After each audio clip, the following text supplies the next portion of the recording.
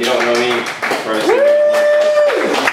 go. So you're going to have as much fun as you possibly physically can. And I would highly recommend you push yourself as far as you can, because we only have X amount of time, and that glider control is the absolute most important.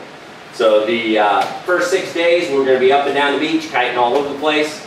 And then last 4 days we're going to pop down into Mexico and do some flying. Because all this glider control and kiting, that is flying. So literally by the time you ever leave the ground, you should be an expert pilot. So push yourself really hard, because the most valuable skills you'll learn will be in the kiting and glider control.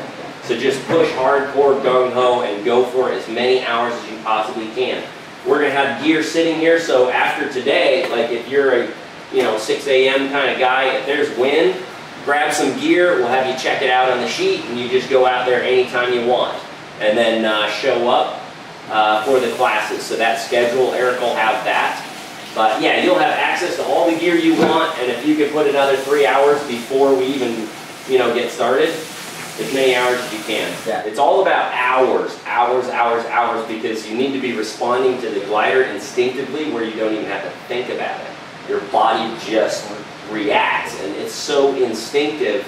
Really cool thing about this class is all of the equipment is covered. So if you rip a glider in half, a $4,000 glider, you pay nothing. All of the equipment is covered. It's the only group in the world where you can actually get the training, and all the use of the equipment and insurance on the equipment is covered. Don't use your own gear, because I'm ridiculously overly nice. I want you to beat up my gear, so that your gear is nice and squeaky clean when you get ready to go fly. And the gear that we use for kiting and stuff is generally different than the gear that we fly, so we'll have all nice new gear to fly.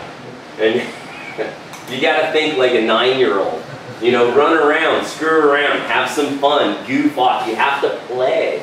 Yeah, your goal is to have fun and play, because the more you play and screw around and kite up the sand dune and jump off and screw around and walk over to your buddy and knock into his glider, the more you play around and the more fun you have, the more you learn. Because if you just stand there in one spot and you're not playing, you don't progress as quickly.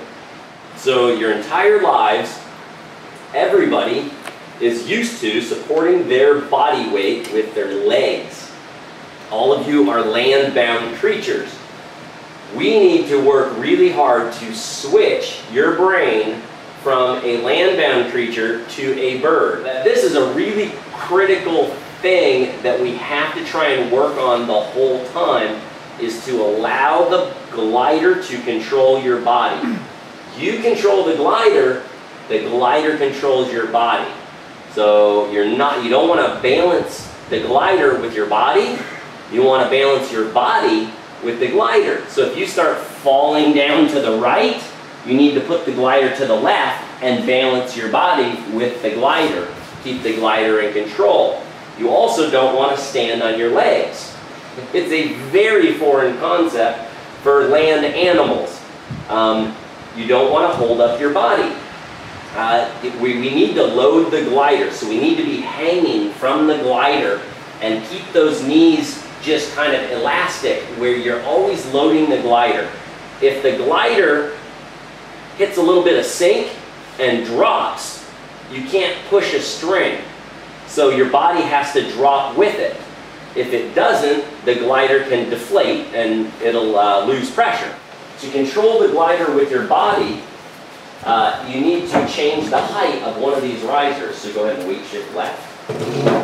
Farther, farther, farther. Right there. Okay, notice how one riser is longer than the other? So if the glider goes to the left, you lean to the left. That makes that riser shorter, the other one longer, and it puts a turn in the glider. Weight shift does not create any drag on the glider. Brakes create drag. If you use too much brakes, you stall the glider and it falls down. So we want to use as much body control as possible. The first input will be to weight shift and lean your body. The second input will be to walk the direction the glider is going, and the third input will be to pull brakes the direction the glider is going. So you're going to turn, walk, pull, all three of them. We're going to mainly have you focus on brakes until you can at least keep the glider over your head. As soon as you can keep it over your head, that's when we're going to start doing body control. One of our first goals is to get you to be able to control the glider with no hands on the brakes at all. So you should be able to control the glider completely with just your body. And it really helps you understand how critically important the body posture is to that. So this is a reverse kiting technique that we're going to be doing today that he's showing you, and how to weight shift to help you keep the glider up there. Of course you use your arms too, but you need to know how to weight shift, which is why we demonstrate how that changes the length of the risers by moving your butt like that. Reverse cross controlling. First most difficult skill you're going to gain is the reverse cross controlling. So don't be tempted to turn around and start doing that until we master the reverse cross controlling. Because if we spend about 4 days on this reverse cross controlling until it's so burned into your brain you don't even have to think about it again, your body will automatically do the calculations for you when you turn around, and you'll learn the forward kiting in like 20 minutes. You pick it up extremely fast because your brain will do the calculations. Now you're going to have roving instructors out there just kind of walking around helping people. Correct. Yep.